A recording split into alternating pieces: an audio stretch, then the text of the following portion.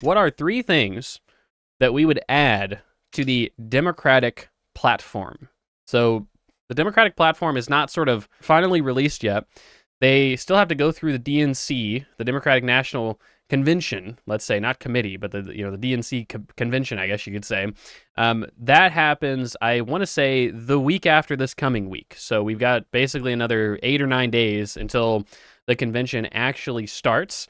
And presumably by the end of that convention, or maybe in the lead up to that convention, we will have some sort of final platform that the Democrats are running on. SDL? You did see the draft that they put out. I saw that there was a draft. I haven't reviewed it yet, but that will be important. I don't know if you read the 2021, but it's very similar. It's almost word for word. And in fact, it includes Joe Biden in it. Like, it's not updated for Kamala Harris or anything. Are you talking about the platform? The draft platform, the 2024 draft platform. Yeah, so I was on the committee for that, actually. The DNC platform committee. And you Control-C, Control-V? No, it is remarkably similar. There's some new stuff in there, but it's not necessarily the most inspiring platform in the universe. And I think they wanted to be kind of more conservative. The big difficulty that Democrats have is we have this commitment to not raise taxes on anybody making under, what is it? Is it like $400,000 or something like that? Yeah, what's the number right now? I think has 400. Inflation adjusted? 400 is the number. Yeah, it's something like that. And that means that like any of the really cool like social democratic policies, that we could consider like universal pre-care, universal childcare, healthcare expansions can't really happen. You have to have some sort of like means tested minor gobbledygook. So that's the big issue, it seems. Yeah, I think it's probably politically smart. Yeah, you think it's politically smart, Micah? I think you can't run a campaign where you're openly saying you're going to raise taxes on the majority of Americans, because Americans are just extremely anti-tax. And I think that if you ever get to a point where there's just... When has this ever been tried? The only time that I can think where a politician has openly said we're going to raise taxes to provide services for you is Bernie. And that didn't seem to be like, he wasn't running in a national campaign. This was in the Democratic primary, to be fair. But I don't think the reason he lost was because of that proposal. Like, it's never been tried, but I feel like you could tell Americans, look, we're going to raise taxes to pay for these services. And I just don't think that would kill your campaign. I actually think that the way that this should work is we should have a referendum. So like for the programs that I propose, like, feasible social democratic reforms, we would literally just like have Congress pass as part of the bill that people will have a referendum on this, which is going to be like a referential referendum. It's not actually binding, but it will basically give us the political capital we need to be able to do it. Because I think that people will vote for certain things. Like one of the things I'm going to propose is Medicare for kids. A lot of that's paid for by CHIP and Medicaid, which already applies to kids. So you only need, 20, 30, $40 billion of Medicare contribution hikes, which is really not that much. I don't know how much it is, but it's not very much. I think people would overwhelmingly vote to raise taxes on themselves a little bit so children can have health care. Well, I think it's good to make the voters choose that. Let's go ahead and get into it then. So we've got the draft document. It's about 80 pages, which is about 4 times longer than the Republican platform that they released. Platform. And does not include any requests to fire all of the, quote, woke Democrats, unquote, in the military. That's true. It's surprising. It's a Democratic platform, but I didn't see killing babies or pedophilia on it. I'm a little. I heard that's what the Democrats were all about. The pedophile community is really displeased with this platform. Incredibly upset with this platform. A key part of our base is turning their backs on us. It turns out. But anyway, we have this draft. We have this draft proposal, and essentially what we're going to talk about is 3 things that we would add to the proposal. Micah, you've already started off with one. You say Medicare for kids. I think it's literally absolutely the perfect policy with Tim Walz on the ticket. We're already talking about free school lunches for kids, and the contrast couldn't be clearer. We want to feed kids, they don't. And I think healthcare is an area where we have such deep economic issues. Not only is it not universal, but it's also fragmented and extremely inefficient. And it's also tied to employment. And so these are things that need to be fixed. And I think the Medicare system is the best way to fix that. It's the best working part of our health insurance system. And making people from 0 to 18 eligible for Medicare, I think would be a fantastic idea. I think it also would be very popular. Tiny follow-up question. Would this be Medicare for dependents or just for children? I don't know. Just one of the reasons I ask, I don't know if you got that. You cut out. I'm here. Yeah, I can hear you. One of the reasons I ask is just part of the reason that the U.S. healthcare system is so bad is even if you like healthcare markets, the U.S. system does not work well, in part because you have to purchase for a whole family, which weakens the ability of like individuals to shop for the best healthcare plans. Right. If you were able to at least subset it to just adults of competent, like able-bodied, competent adults, that would at least make the market like 2% more functional, 5% more functional. So that's sort of the question I was getting at. Well, I think also the employer-provided aspect makes it absolutely just like, I mean, no, the employers block it up, the families block it up, and like just all this might make individual markets at least feasible. But I think you understand my position. I mean, ultimately the goal for me is to make everybody eligible for Medicare. I agree. And people should understand this. 51% of people on Medicare are on a private Medicare plan. Medicare is not a single payer system. Medicare for all is actually not very radical at all. I mean, you can either have your government traditional insurance or you can swap it for private insurance. So like, even if you believe in a system where tons of people have private insurance, Medicare is still like the best functioning part of the private insurance system as well. So I think it's like whatever proposal we could create that gets it to as many people as possible is what I'm in favor of. I think Medicare for kids is like the most politically palatable long-term policy, but if we could expand it to also include dependents like disabled people, that would be fantastic. Yeah, I think this would definitely help a lot of people. Actually, I myself had an awkward situation in my younger years. Basically, when I was a child, my grandma, she actually retired, and so she lost her union insurance. She had to go on Medicare, and that's when we found out Medicare does not cover dependent children. At least it's very difficult for that to be the case. And so I had to have this rigmarole where it's like, oh, what do we do? Like we don't have health insurance for you at this point. And that was, of course, very awkward. And so, yeah, having Medicare for kids and like STL said, maybe broader dependents if you're an adult with a disability or something like that could probably make a lot of sense. Final thoughts on this, STL, before we go to our next policy. Oh no, STL. Sorry, man. Someone's printing for my printer, which is right here. Oh my God. What are they printing that's so important? I'm not sure. Oh my God. I don't know if you can see on the camera. Conway might have cropped it. My sister's been making all these little paper Team Fortress 2 cutouts. Oh my God. And so they're incredibly cute. But she's printing out yet more of them. Oh my God. So I'm sorry, that's what's interrupting. Adorable. It is actually. So I'm totally on board with Medicare for kids. I know that some of the proposals for like Medicare for all are actually just raising the age, sort of the way that if you wanted to change the retirement age, you don't want to change it all at once. You want to sort of lead into it such that people 10 years ahead, 15 years ahead can plan for it. So you might raise it by a quarter of a year every year, or you might raise it by a fifth of a year every year. Well, you can do the same thing in the other direction. Like you can just raise the age that people can stay in Medicare, Medicaid, and just keep raising it until eventually it covers everyone. And so if there's concerns like, oh, we're doing it too, or like vice versa, like if you start from the old and you lower it, or you start from the young and you raise it, it's the same difference. It's just depending on whether like you're raising the age you're eligible. I see what you're saying. Yeah. No, that makes sense. You could have a two-front war where you're raising the eligibility age on the younger end and it's the lowering war on it. The middle-aged. Yeah, exactly. Eventually, you're going to be like 48 and be like, "How do I still not have Medicare? God damn it! Like this is ridiculous." You were the one person. Economists are actually going to love that when you accidentally have a single year of people. Like the market for health insurance has completely collapsed because it's 1 year of the American population by accident because we did the math wrong. That's the next Black Mirror episode plot. The one guy who's just like exactly old enough to not have Medicare still. The worst Black Mirror episode ever, going to the doctor and not having to pay in cash.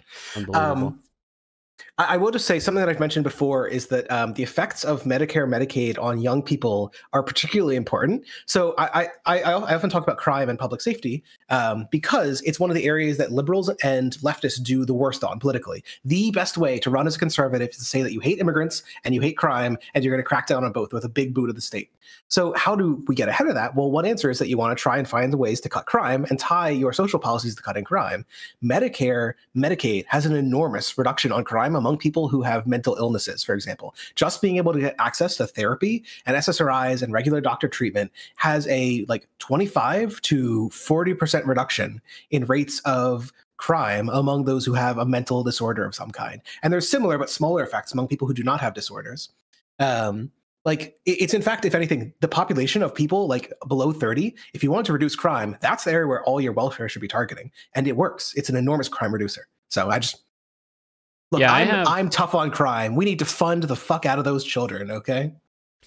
Yeah, I have on next policy, I have on my list, it's a very similar, of course, to Micah. So I think overall, probably my biggest disappointment in Joe Biden as president, of course, it's opportunity cost, right? So he did a lot of positive things. I don't know if Joe Biden's done much that I would consider just like bad, strictly bad. But the biggest missed opportunity is right after a global pandemic, we had basically no major healthcare reform. We had some negotiation on drug prices, which, you know, you could argue is major, but I mean, it's really not, right? And it's not major relative to the policies we could have passed.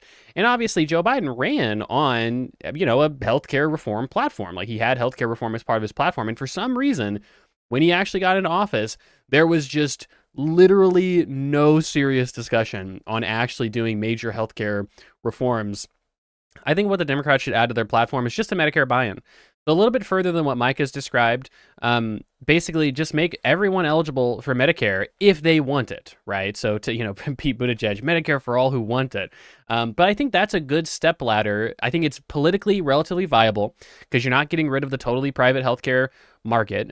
You can get rid of some things that are arguably unpopular. Like, for instance, I've always said that I feel like a lot of veterans would probably prefer to be on Medicare automatically than to have to deal with VA coverage. And so if veterans wanted to basically utilize Medicare instead of be on veterans insurance, then that would be pretty popular. I mean, you could do that relatively easily. You could just say, oh, the premiums that you pay for Medicare, they just go to zero if you're a veteran. You can be on Medicare for free and just pay whatever the copays and stuff if you're a veteran. I think that would be pretty popular. And obviously this would cover children as well. Micah's policy is just a little bit more incremental than my policy, but I think that overall the theme that we're getting here is like there's a lot of room for some pretty big healthcare reforms. Oh, one advantage also of the Medicare for all buy-in is that you can also get rid of Medicaid. You don't need Medicaid anymore. You can just merge them all, which is huge. And Medicaid being state administered makes it worse because Republicans are dog shit at administering state administered programs because they don't want poor people to have welfare. They don't want poor people to have government assistance, and Medicare being a federally administered program automatically makes poor people in all red states have much better access to healthcare. So I think a broad Medicare buy-in makes a lot of sense.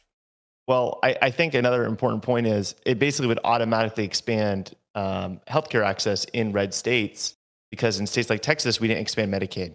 And so if you had it as a federal program, we could expand it. Now, I think this is really two different policies. This is like merging tons of programs into Medicare and also having a buy-in. I think a buy-in is a great idea, but there's a really important thing that needs to be included, and it actually wasn't included in a lot of people's presidential platforms.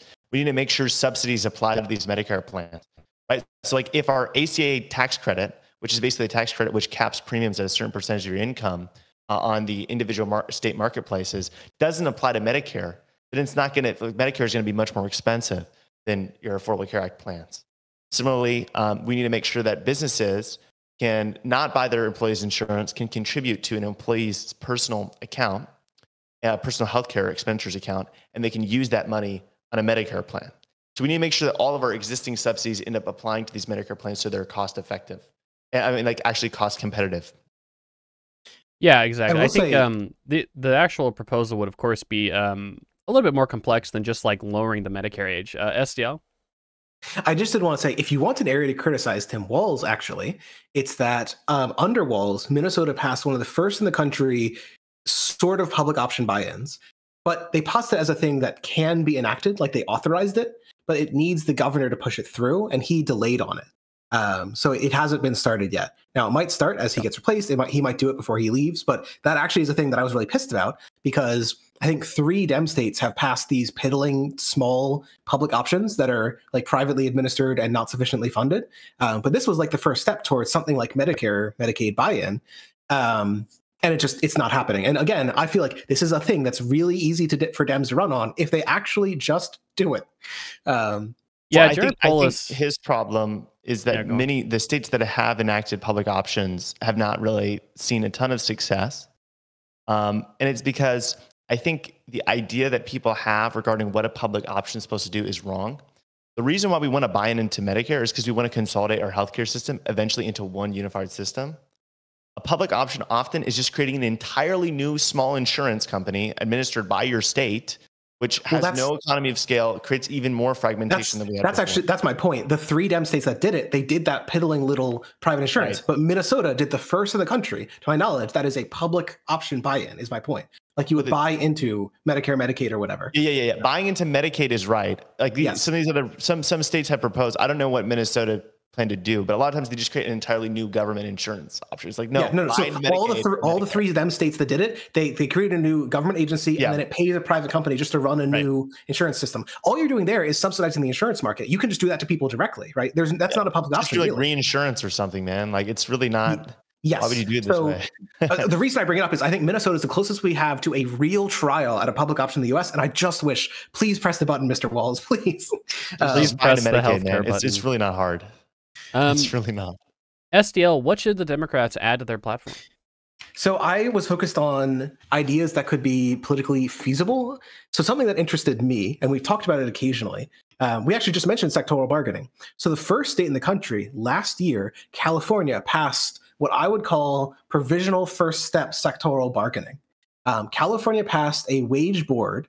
Now, previous wage boards have either been limited to exactly one sector or have only had recommendation policy, and usually both. So I think about 8 Dem states have passed some sort of recommendation-based single sector board. It'll be like, for healthcare workers, we're going to have a meeting of labor and labor activists and businesses and the public, and we're going to sit down and figure out what hours and pay are useful. And then they submit a report to Congress. Okay, that's like fine, but that's just another committee, basically, right? It's a committee where you've invited expert speakers from the labor movement and from the business side.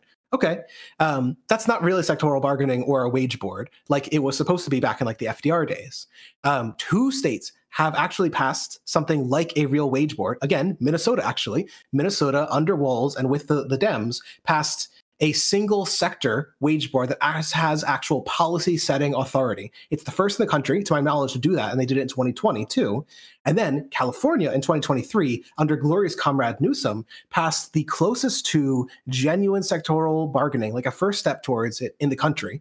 I can pull up the name of it, but I believe it's like the Industrial Stability Boards or something along those lines. And so they can set minimum wages and hour guarantees, like overtime amounts in specific sectors, just basically specific regulations on the conditions of work and the wages of work in sectors. So that's really interesting because it provides a much better way of targeting the minimum wage.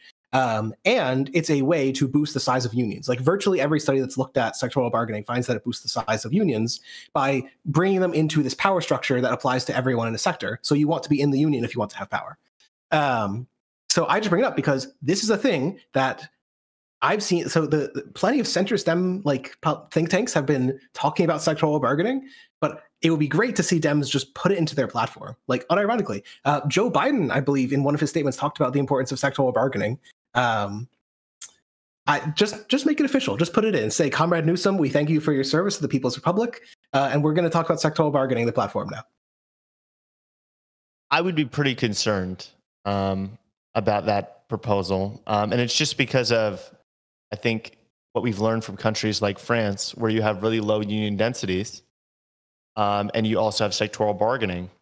You know, whenever the unions for a sector are bargaining a sectoral contract, they're bargaining on behalf of their members. Mm-hmm. They're not bargaining on behalf of the interests of the entire sector. And so the best contract for the workers in those unions is not always the best contract for the sector. They often don't represent the sector.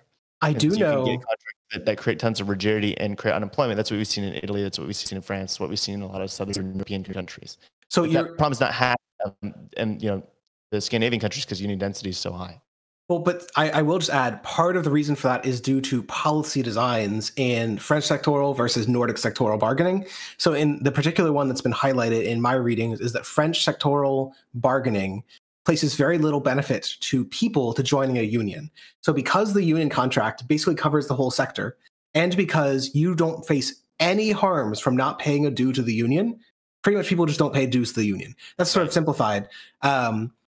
So we can speak to the exact design of the policy. I do agree there's concerns there, but maybe if I want to put it like this, if you want to achieve a world where you have the Nordic sectoral bargaining, you need the first step of actually having the sectoral bargaining, because we need to get the union density numbers higher to even get to the point where we're at the point where like 80% coverage is a concern, right? I think that on these wage boards as well, there's oftentimes state representation. So it's not just like the capital. Yeah, and wage labor board interest. isn't really sectoral bargaining, but it actually makes a lot more sense. This is the first step towards it, was my point. I think wage boards make a lot more, like Australian style wage boards probably make a lot more sense with low union densities.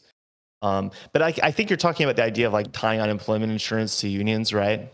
I have not supported the Denmark doesn't do that actually, but no, I'm not actually sure about that system. This one in particular is just the wage boards as done in California. Like you can look it up in their website. All they do is set minimum wages and hours and like various guarantees around that. Yeah, wage boards are actually much less problematic. So I do like you are right that there are some concerns with sort of sectoral bargaining in the U.S. Firm level union context that like may or may not work out. I'm totally on board with that. I don't think has any of those concerns. And again, if we want to get to a point where unions are powerful enough that we can talk about real sectoral bargaining, that these are like a necessary intermediate. My only concern with wage boards is the specific institutional design. I know in Australia, you'll have people campaign on what the wage board will do. Mm-hmm. We're going to make sure everybody gets a 4% wage hike or the like. Australians, please feel free to slaughter me if I'm getting this incorrectly. And so I'd be concerned about that board becoming politicized and setting contracts and rules based on politics and not actual labor market conditions. I mean, ideally, the purpose of the wage board is to correct for market failures of wages being set too low because of asymmetries in bargaining power and information. And so it's really important that we design the institution to actually be pursuing that. I mean, we have, so just for one last note on this, maybe before we move to the next one.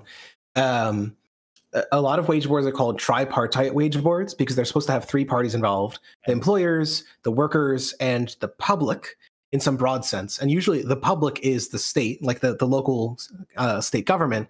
It is possible, and this is not something that California is pursuing, it is possible just to replace the public with, you guessed it, a sortition selected group of public citizens who are not necessarily concerned about these. You're going to put that in the platform? Democratic platform, expansion. Plank number 14. Sortition is based. Yeah. End of policy. Sortitioned wage boards. Okay, I'm on board. I'm sold. All right, Micah, policy number 2 from your list. What should the Dems add? So I'm going to cheat a little bit. I'm going to say the entire For the People Act. So for those of you who don't know, whenever Democrats won a trifecta in 2020, the first resolution that the House put forward was the For the People Act, called H.R. 1, and it was genuinely fantastic. It made Election Day a national holiday. It made early voting universal. It required independent redistricting and banned gerrymandering nationwide. It promoted automatic voter registration and required all states to allow people to register voters online. I'm telling, this is a genuine overhaul of our democratic institutions for the better and to protect people from voter suppression. And I think all of these things are extremely popular and all of them pay long-term dividends. I genuinely think that if Democrats win this time around, we need institutional reform. We need to make DC and Puerto Rico states. We need to protect people's voting rights. And we need to take out things like gerrymandering, which just decrease the quality of representation around the country. So I think we should Micah, the court's just going to rule it unconstitutional. What's the point? I'm being genuine. I don't think so. I hope you not. You don't think the court would rule everything you just said unconstitutional? I don't think so. I think so, man. The Supreme Court is biased, but we've actually seen some rulings out of them that show that I think that they believe that there's some basis in law for the rulings. I don't think they're being entirely arbitrary. They have two complete nut cases that I don't think care at all. Clarence Thomas. I mean, they seem to have limited every time there's a Voting Rights Act case. They seem to always side on getting rid of the Voting Rights Act protections. I just feel like And if that we was were true to even before the Trump court, right? yeah, Like, I just feel like if there was a bill that got passed that said like, oh, states are required to do nonpartisan like districting, they're going to be like, no, states have the constitutional right to gerrymander as much as they fucking want. You know, it's like, I don't know. It could be wrong, but get caught there's trying, so many I guess. provisions. There's no way they're going to strike down every single provision, and every single one of the provisions is super good. We'll get some of them. Maybe. An additional thing that I want to add, Kamala has previously made comments to the tune of overriding the filibuster to pass a Voting Rights Act, and also to pass, I believe, the PRO, Protecting the Right to Organize Act. So I've wondered, the Democratic draft platform does not mention the filibuster whatsoever. So you were talking about getting this to the Supreme Court. I don't know that something like this would get out of Congress. So Yeah, I mean, is that something that you think should be like attached to this kind of thing, Micah? Like, you don't have to say abolish the filibuster. Maybe that's too far. Maybe people aren't ready for it yet. Your kids will be, though. But just to say override the filibuster where it comes to civil rights or something along those lines, like couch it like that. I don't think most people know what the filibuster is. To the extent that people understand what it is, I don't think people are uniformly against it, at least for people that it's salient to. And I only have one example for this. My father, he's now convinced that the Democrats are the lesser of the two evils. But he has told me that a lot of this stuff was contributed to by the fact that Harry Reid did a carve out on the filibuster. And so he's like, Democrats kind of made this whole situation worse. And obviously I think it's ridiculous because I think Republicans have been incredibly bad faith since at least the year 2000. But I don't think it's a popular thing to campaign on. Of course, it's something that we should do. Sure. Yeah, I mean, like Micah said, at the very least, if the court rules a lot of that bill unconstitutional, at least not all of it, probably, right? We'll get some good stuff. Ideally, be crazy if you ruled all of it unconstitutional. I just wouldn't be surprised, Micah. Well, anyway, next up on my list, let's talk about number 2.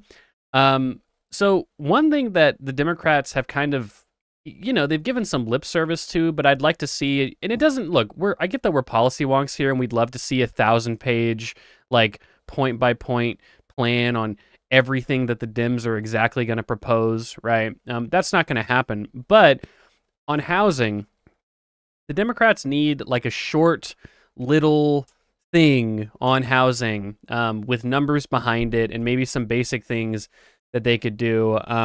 I said housing affordability, you could say 10 or 20 million new homes. Now that might sound insane in a 4-year period, but that's only an increase of like 5 or 10% of the housing stock. Like, it's entirely doable with the right set of policies. And you could have a 3 to 5 point plan on like just some basic things that we're going to try to do in order to accomplish this goal, which is actually quite moderate if you think about it. So here's some things that I've suggested. Number 1, heavily incentivize liberalization of zoning, right? Just offer a truckload of money to cities who have liberalized zoning laws. You can have a point system and say, if you have these aspects of your zoning model achieved, you get this much money as a grant incentive. I think something like that could make a lot of sense. You could also do a stick approach and basically just say, unless you liberalize your zoning, you're going to lose this funding. And I think most cities would say, well, it's probably not worth listening to the NIMBYs if it means losing like hundreds of millions of dollars of funding. And if they make that choice, then, God bless them, I guess. I mean, that'd be ridiculous. But I think a positive incentive would probably be better anyway. Next up, just take the public housing water tap and just turn it all the way on, right? So just invest a lot of money into building public housing. I think when you combine that with liberalization of zoning in a lot of areas, it's actually easier to build public housing as well, right? And so you can start actually making real investments in public housing, coordinated investments, hopefully federally administered. Again, don't just give state governments money for public housing, because then Republican states will somehow find a way to put that money into like anti-abortion, clinics or some stupid shit, right? It's like, don't do that.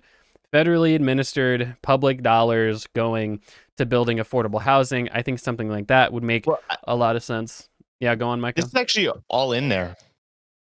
Where is it, Micah? Where's the tens of billions of dollars in affordable housing? So Biden's plan, it's one of the few plans he actually announced, and it was in the platform because, of course, I read the housing section. was 1.5 million to 2 million homes, not 20 million or not 10 million. Not far enough. Achieved via new housing construction and renovations. A lot of demand side subsidies, but there is a line in there that made me feel better about myself, which is incentivize like local governments to, it didn't say deregulate or anything like that, but it basically said this, like change the rules or like have pro housing development rules. That's the thing. Like, I mean, if we like 1 or 2 argue million, that, Micah, then I feel like the previous proposal you had is mostly in the Democratic platform, right? well, really quick though, I was going to say that like 1 or 2 million new houses is like a 1% increase in the amount of houses. Like, it's just like, this is nothing. Right. This is not a big deal, right? Like Democrats, one thing that Anthony Albanese, Prime Minister of Australia, said when he was running for office to be Prime Minister in 2022, I think it was, when he got elected, he said that Labor wins when Labor does big, bold policies, right? And Democrats, I think, could use a little courage, right? Like, I'm sick of like what you described at the very start of this, where it's like, oh yeah, we're not going to raise anyone's taxes, and we're not going to do any welfare because welfare. It's like, guys, stop being cowards about who you are. This is one reason I liked Tim Walz so much. He said welfare is good. We need to give welfare to people. It's a good thing when people don't live in poverty, and welfare does that, right? We need to stop being cowards. We need to say we're going to build 20 million houses. We're going to extend healthcare access to tens of millions of people. And yeah, we might raise taxes to pay for those things. That's just the deal here. You got the fascists and you got the guys who want to raise tax revenue to build public services and welfare programs for people. If that's really a message that cannot win against fascism in this country, I don't know. We're just doomed as a country then. We can never do anything, it turns out. And so, you know, to get the housing policy just slightly more bold. Instead of a 1% increase, let's do 10%. Like, that's basically what I'm suggesting here, right? And if that's not moderate enough for the Democrats, then we just need new Democrats, right? I think Kamala and Tim Walz would be open to hopefully more bold messaging in this regard. I will say I do broadly agree with the Albanese quote that I think part of the reason Sanders was able to run, despite being relatively unknown, is because he ran on a few policies that people tied to him. So everyone knows Medicare for all now. Like, everyone who's politically tuned in knows Medicare for all. Everyone knows $15 minimum wage. Because of AOC, everyone knows Green New Deal, right? You have some ability to be the term sometimes used as policy entrepreneur, to bring a policy into the mainstream just by talking about it, just by making it a part of the conversation. And I don't know that any Democrat has recently been successful in doing that in like the center of the party. Like, I don't know if there's a single policy that people would tie to Joe Biden as his signature goal, as his signature attempts. People might tie like Obamacare, but he didn't run on Obamacare, right? So I do actually think this is a big value. It's one of the reasons that I would like Mr. Walz to please press the Healthcare Now button and to have done it 1 year ago, and to be able to be like, hey, I want a public option for the whole country. I actually really like that they're talking about child tax credits and the feeding the children, because these are policies that they can actually just be like, let's just do this everywhere. Let's just give parents money. And it should be a winning message because most parents like money, but it also is a powerful message to tie to a person as a reason to vote for them, rather than just reason to vote against the other guy. I agree. I think that we've had an issue with lack of political courage, where we don't stake out a position as a party and just fight for it. And I think the idea is, okay, maybe in the short run, you lose some people. In the long run, it becomes really important, because that's what energizes your base. That's what motivates people to vote for your party. You can't just motivate people by saying we're marginally better than the alternative. We need to have big ideas. Right. And look at mass deportations for Republicans. I mean, they've been able to take this extremely radical and intuitively unpopular position and made it probably looks like the majority position in the United States just by beating the drum.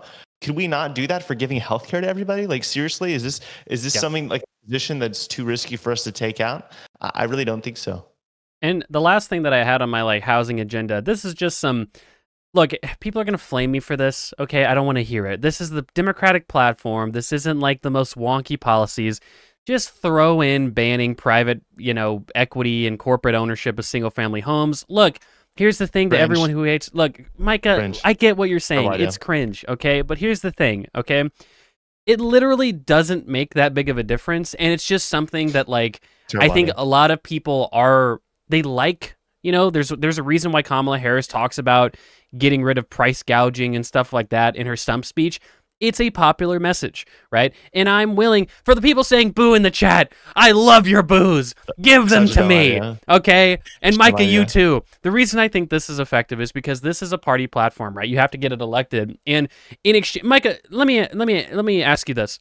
In exchange for broad liberalization of zoning, 10, 20 million public housing developments being started and completed, you wouldn't take banning corporate ownership of single-family homes. That's not the trade-off. The utilitarian calculus is there. Whenever you say that's a solution, people think that doing that is a solution, and you don't need to do the other stuff. It's not a concession. Whenever she campaigns on rent control, people think rent control actually will solve our rental market issues, and so they don't think the alternatives are, and that has effects down ballot too. Democrats in cities are more likely to do those. Here's my question, Democrats Micah. in states are more likely to Here's do my those direct policies. question. If campaigning on rent control, let's say Kamala was, let's say we could divine into the universe where it's November 5th. Kamala's losing by 10,000 votes in Wisconsin, and that's the difference between winning and losing. Let's say that we knew for a fact if she advocated for rent control strongly, she ends up winning the election. Would you advocate for her putting that on her platform if we knew that to be the case? Well, that's what I'm saying. That's all I'm saying. I think this is an effective political message, basically. But here's the thing, Cameron. My issue with this kind of thinking is it assumes that only the bad policies are the ones that can be really popular. But the reality is there's an infinite number of extremely good policies that are also popular. Infinite number. Wonks is not to do the lazy thing, which political strategists do, which is say, yeah, just pick every bad policy in the universe that sounds like sort of good. No. Let's find this subset of policies that are actually good and sound good. Because the goal of politics is not just to beat the really crazy fascist people, it's to make the world a better place. I understand what you're saying. I think we really truthfully have quite a marginal disagreement here. I just think that this would be something that would be popular to add in. And to be fair, look, there's a shitload of things on platforms that you run on and win on, and you just don't do, i.e. Biden and implementing a public option. So this could just be one of those things you run on, and then we just kind of quietly forget about it when we actually take office. You know, I wouldn't mind that myself. STL, final thoughts on this? I sadly forgotten about the public option. Just as the real socialist here and the lover of big capital, I think we should just invert Econoboy's suggestion to make it so that single-family homes can only be owned by equity capital, thus abolishing the private home bourgeoisie. That's true. I agree. STL, what's your policy number 2 that Democrats should add? So they have an education section in the policies, but it's very similar to the 2021, and it's filled with a lot of some stuff is pretty radical and some stuff is pretty moderate. So just to go through sort of by age, there's already a childcare subsidy that they propose, but they want to do it through a block grant system, which everyone on this show hates. Cringe. So federalize that. 2, I would like to see the childcare, I would like to see some of that be built into elementary schools. You're talking about building more housing. We should also just be building more schools. And many of these schools can be integrated sites. Think about it as a parent. You are very likely to have 2 children who are of elementary and pre-elementary age, or elementary and post-elementary age. If you have an elementary and pre-elementary, how nice is it to go to school and drop all of your kids off? You've got all the way from 0 to whatever that 12 or whatever, at the end of K to 6. If it was one facility, this would be a godsend to the average American. And it's also a way to try and plan for lower density and fewer commutes. The average American spends twice as much time commuting as people in other countries. Just put it in one place. I just want the public childcare and the public K-12 in the schools. So whether we can say that in the Democratic platform, probably not. But I would just like to say, federalize the childcare funding. They talk about having universal pre-K. Again, you'd want to federalize that funding. I'd like to incorporate into elementary schools. That's the younger stuff. Interestingly, the Dem platform already has support for free community colleges and free trade schools. This isn't actually as radical as it sounds. Something like 1/3 of red states have enacted free community colleges. It's remarkable how much the average policy has shifted on this in the past 10 years. So I've long been in the position, and even Economy has been in the positions, just make all public colleges free. Just go the whole hog, right? Why stop with community colleges? If the goal there is to encourage people to go to community colleges, just have it be that community colleges are a plus on your application record to public colleges, something like that. There are other ways to incentivize people to go to community colleges if that's your concern. all of it should just be free. And I bring this up actually, if you want to spin on it, Micah, that I kind of liked recently. China produces about 4 times more STEM graduates than America does every single year. We're falling behind in the war for minds, for literally producing minds. So simply, we need to double the number of STEM graduates in this country by, say, doubling the number of people who go to colleges. And how are you going to get that? Except by building out public colleges. We need 1,000 more of them. We need 4,000 more of them. And we need them to be free, so that everyone who wants can go there, and everyone can get their drinky-dinky little mechanical engineering degree. They can get their woohoo, I'm so cool, physical nuclear sciences degree. Ooh, so cool. It's beautiful, okay? I have 2 words for you, SDL, signaling theory. You think it's the working class people and like lower income people are not going to like it? Is that it? Or no, signaling theory. Why do people who get degrees get paid more? I believe that overwhelmingly the evidence indicates that it's because the degree signals something about them. It doesn't teach them necessarily useful skills that increase their productivity on the job. Now, of course, there's exceptions.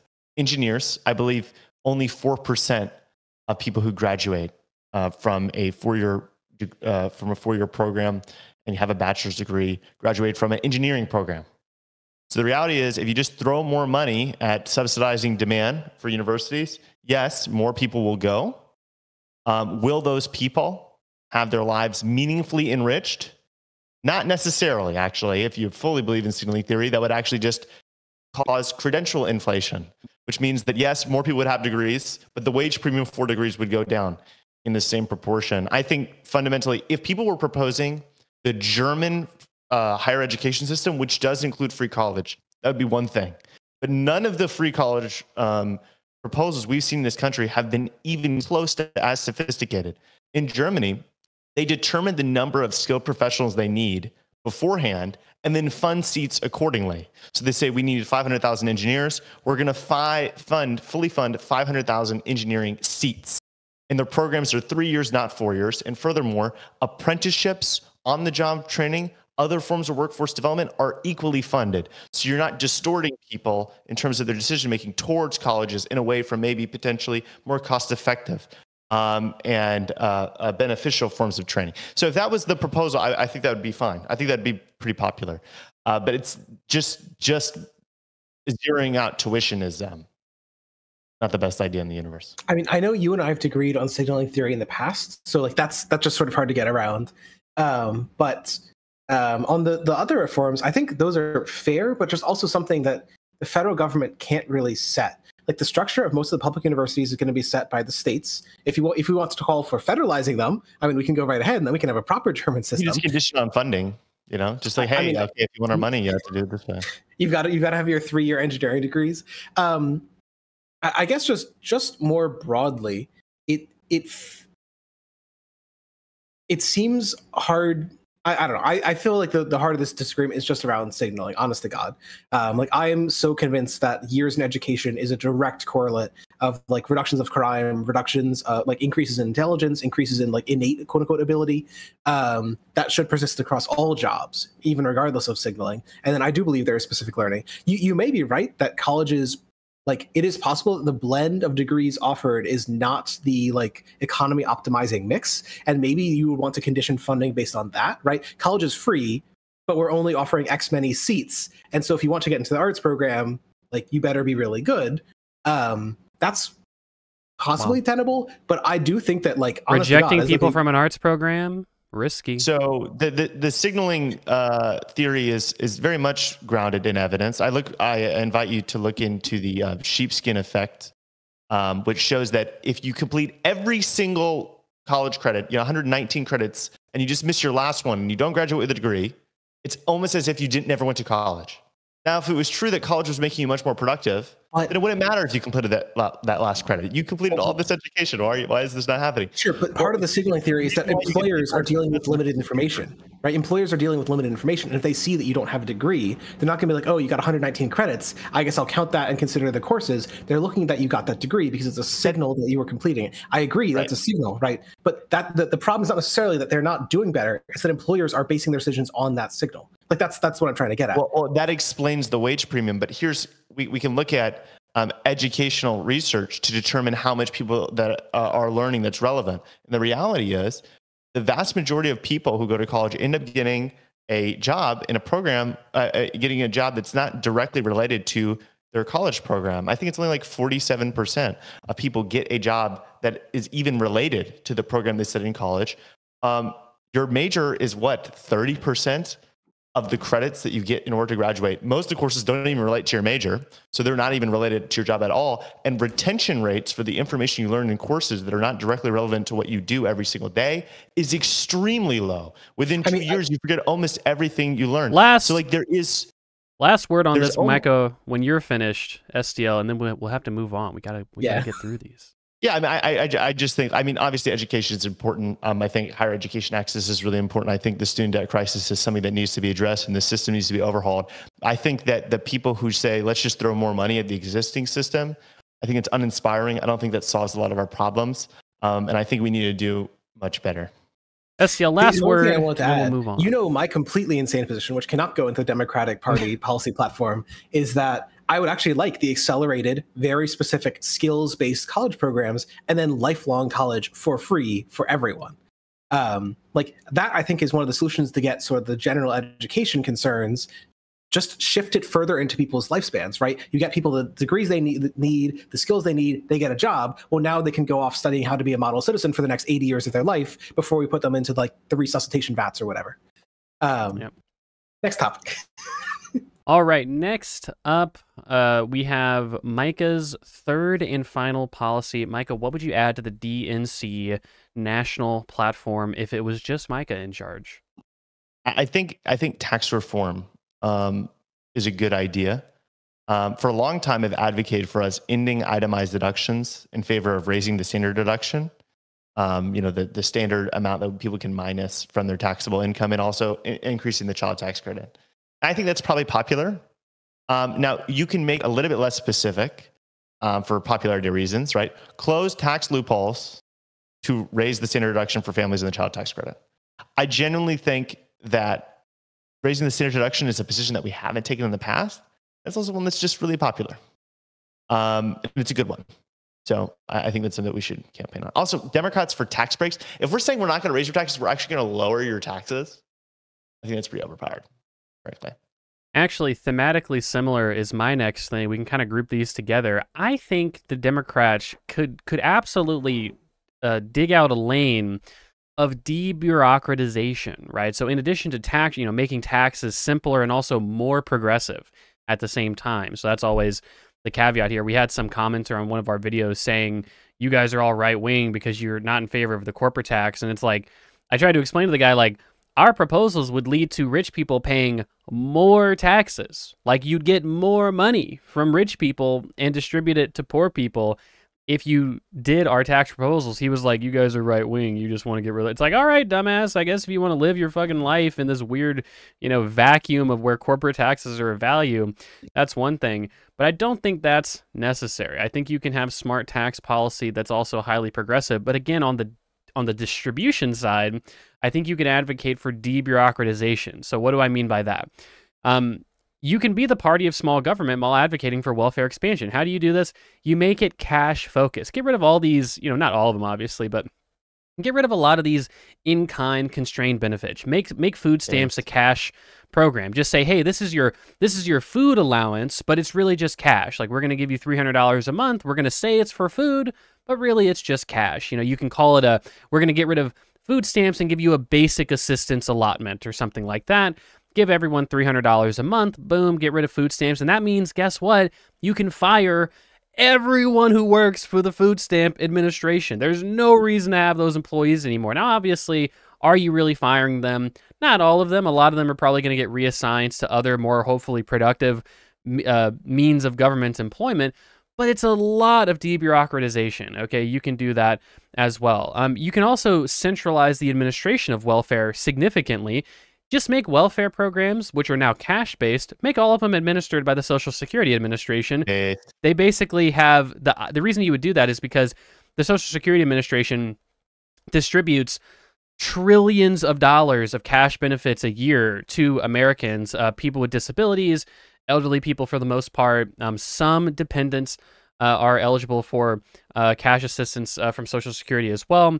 And everyone has a Social Security number, so it just kind of, it just kind of makes sense. Take that child tax credit allowance, administer it through Social Security, make it federal, do the same thing with food stamps. You could do the same thing with housing assistance, get rid of that, just make it cash assistance if you want. You can also means test it if you want, but just, basically, if we have a cash assistance program, make it administered through the Social Security Administration. That debureaucratizes our system significantly, gives the Social Security Administration more responsibility, but it's responsibility in a thing that they're really, really good at, right? Is like giving cash to people who are entitled to it. One thing as well that I think you could do in order to get rid of a lot of different welfare programs and different administrative employment nonsense is just broaden the base of the EITC. I don't think we're going to get like a really, really good, basic income anytime soon, universal basic income to people anytime soon. You can maybe do a small one, like, we're going to get rid of food stamps and give everyone $300 a month or something like that. But I think that your best bet right now is just broadening the base of the earned income tax credit. Get rid of the trapezoid structure. For those that don't know, the EITC is basically a trapezoid shape where you get more EITC the more money you make up to a certain point, and then it flattens out at certain income levels, and then it starts to go down as you earn a lot of income. Now, you might ask yourself, why would a poverty reduction program require that you make income? That doesn't make sense. It's because the Democrats for a long time had this view, and Republicans as well, that basically we shouldn't give money to people who should be working. Now, this idea has kind of gone by the wayside in large part, not in total part, to be clear. But something you could do for the earned income tax credit is just take that trapezoid structure and just make it a full, anybody at any income level, whether you file taxes or not, whether you're working or not, gets that basic tax credit. And that could be a basic income essentially for lower income people. And then it starts to fall off at a certain income level. That would be hugely good at reducing poverty, and it would debureaucratize our system if we got rid of a lot of the other programs that we have for giving people money who need it. I just think this is something that Democrats could run on. Look, we're the party not only of less government bureaucrats, but also more poverty reduction. Republicans just seem to have gotten rid of a lot of their small government stuff that they're talking about. There's a lane there, and I think that the idea that your welfare benefits are easier to get, they're more poverty reducing, they're more efficient, and we're paying a lot less pensions out to government bureaucrats. I think that's a message that could actually sell pretty well, depending on the exact wording. What do you guys think? Speechless. I win. Micah is speechless. I don't know how much. So my honest to God opinion is that I don't know that this is a salient issue to many people. At the same time, it is a useful rhetorical talking point to be like, we want efficient government. In other words, if you want to sell people on government programs, it is nice to also have the talking point that you want efficient government, and the Republicans don't. The Republicans want bloat. They want to spend all your taxpayer money on some guy in Washington who spends all his time doing paperwork. We just want to get money right to hardworking Americans like you and more of it, unlike those greedy Republicans. That, I think, it can be a nice balance. But I think that 90% of the popularity of that is going to come from the giving people money part of it, like the tax credit part. I think that, yeah, I agree with STL. Welfare is not a particularly salient issue. For the people that it is a salient issue to, I'm not sure many of them are swing voters, although maybe in states like Rust Belt states, there's actually some conservative voters which really struggle welfare benefits. So maybe a targeted message to them would be effective, now that I think about it. I think that welfare consolidation is the way you approach this. Like, for instance, you talked about making food stamps a cash benefit. I think long-term, what you do is you take a program like food stamps, you allow them to use it on more things. You can keep your EBT card. You don't have to make it actual cash. You could just make it like basically cash, but like you're not allowed to use the debit card on, like, I don't know, cigarettes or something for political reasons. And then you just like sunset other programs and put all the money into that program. So you increase the benefit over time. And I think you can make a pitch to specific welfare beneficiaries with a targeted message that the way that this system treats them is demeaning. It is very complicated, and we're not delivering them the kind of support that they need. And we're the ones who actually understand the issues that they're struggling with, and we want to fix it. Because it is true, like welfare recipients, I mean, we treat them terrible in this country. This system is genuinely awful. So I think a targeted message to them could be effective.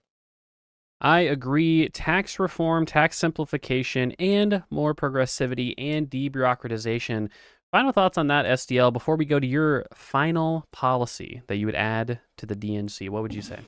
I mean, I think that's all I really have to add to it. I think that one unfortunate thing is that means testing in messaging tests that are sent out of, would you like this welfare program? Okay, well, would you like if it was means tested? Generally, means testing does seem to increase popularity. So I'm not sure. Like, in other words, I think this is as good framing you're gonna get on making something universalized, because we are running against a slight disadvantage that the average person seems to like means testing. That's be all I'd say.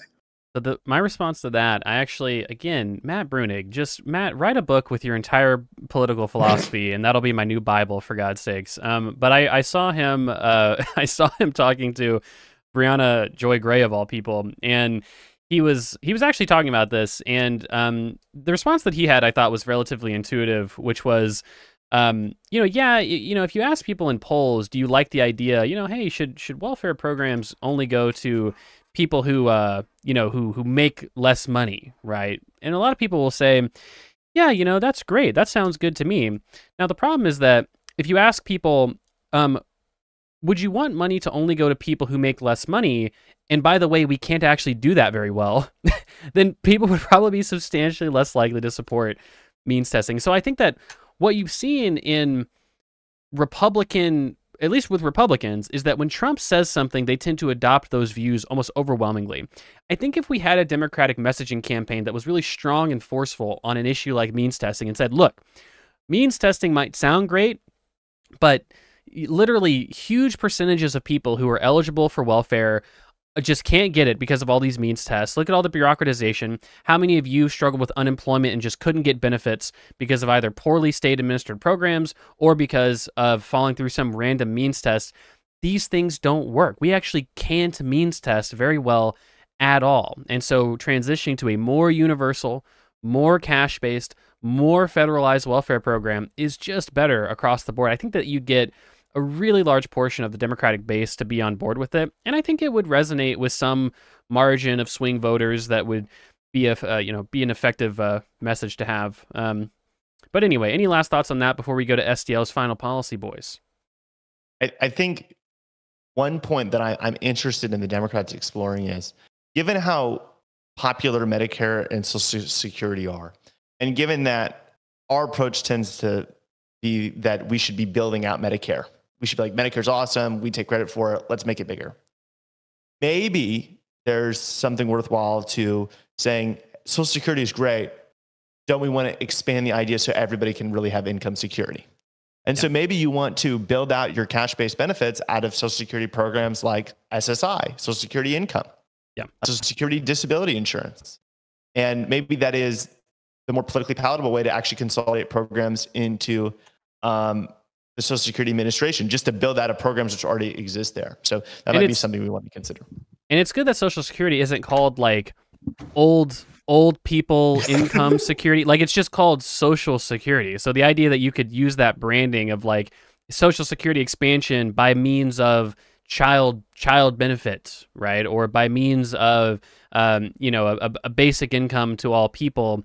It's thematically relatively appropriate as well. Well, it's actually already like sub-themed out, right? Because right now, Social Security checks are old age and disability insurance. Like, that's the contributions, is what they're called. So like whenever you get a Social Security check, it's your old age insurance. If you have a disability, it's your disability insurance. And we can have something like income insurance, right? Yeah. Or like the minimum income, Social Security minimum income or something like that. I think it's a really cool brand. It would make a lot of sense to me. SDL, what's your last? I just think society should be secure. Okay, I'm one issue voter. I just believe in national security so much that I extend that to income security as well. That's right. Okay. Anyway, we need SDL. safe people, safe from poverty. Exactly. The third suggestion I was going to have, Biden recently proposed, and we've previously discussed SCOTUS reforms that are far more aggressive, but Biden recently proposed 3 SCOTUS reforms that should just obviously be included in the platform. If Biden, an old coot who is like a super Senate like institutionalist, is on board with SCOTUS reforms like these, then we should just put them into the platform. Absolutely. The three that he mentioned were, now I have to pull up the text because I forgot. One, that he wants to do a constitutional amendment. This is not one that really can be like the Senate can just do, but he wants a constitutional amendment that would have no immunity for crimes for a former president that they committed in office. 2 is term limits for Supreme Court justices, I believe 18 or 24, I forget which one he proposed. And then a binding code of ethics for the Supreme Court that is enforced by an entity other than the Supreme Court. And I know there was some discussion of which entity that should be. And I think like Sotomayor suggested it should be like the district courts, like the courts below the Supreme Court. But leaving aside the question of who should enforce it, these are all, like, in my opinion, so common sense that it doesn't even make sense that we need to have a discussion about them. Put them in the platform. Yeah, it's almost sus to argue against them, frankly, right? Is like you're arguing against the idea that presidents should be held accountable for crimes they committed. You're arguing against the idea that the Supreme Court should have a code of ethics. Like, really? That's you want to stake out a position on? Well, okay, and when you listen, the arguments Republicans have against it, they just say like they're trying to overturn our democracy with far left policies, which is why they need to destroy the Supreme Court. Meanwhile, it's Republicans that de facto packed the Supreme Court. They got lucky with a few deaths and retirements, and they goddamn packed one of the seats. So I don't know. It's just, I don't think there's any good arguments about this, and the only reason people get mad about this is because conservatives have power and don't want to lose it. So put it in the platform. I agree 100%. Some sort of Supreme Court reform in the platform is probably reasonable enough. You probably could. And I will say, Biden, I'm pretty sure, poll tested these and only released these because these, after doing those poll testing, which it was like 60% plus majorities is my recollection. So, because these are just like the basicest, like most common sense reforms you could come up with. None of this is actually like intrinsically radical, really, if you think about it. Micah, what are your thoughts? I don't have very much thoughts. Partially because I wasn't paying attention. Oh, unbelievable! He admits it. Unbelievable. He hears Supreme Court and his brain turns off. Supreme Court reform. I think some basic form of Supreme Court reform. Yeah. They already took a stance on this, but it's good. Obviously, like a binding code of ethics is a really good idea. Mm-hmm. I'm glad that they've taken a strong stance on it, and we should just like beat the drum. I don't think most Americans know that Clarence Thomas received millions of dollars. I'm so mad. I don't think I've heard Kamala or Walz say that. Just say that this rich asshole is taking shit tons of money from this rich Nazi guy. Just say it. It's the perfect tie-in for weird, right? Look at all the paraphernalia he's gotten in his house. That's weird, right? Whatever. Isn't it weird that one of our Supreme Court justices is taking millions of dollars from a Nazi paraphernalia collector? Isn't that just a little strange, guys? In Miami-Dade County, you can mention that he also collects Soviet artifacts. So it's kind of a win for everything. Wow. Nazi and communist, proving that they're the same thing once and for all. Anyway, I don't have much thoughts on it. We've talked about it before. I think some Supreme Court reform makes sense. Any other thoughts that you guys have? There we go. That's it, boys. Well, that's what we would add to the DNC national sort of produced platform. There's a lot of good stuff on there, and these are all things that we feel like are obviously pretty politically feasible. Now, we're not play testers, we're not messaging experts, but I think that there's a way to message for all of these things, either exactly or slightly differently than what we've said today, that would be pretty popular. And obviously, it would result in a lot of good stuff getting extended to the American people, better institutions, better welfare programs, less poverty, more, equality, things like that. Hope you guys enjoyed that topic.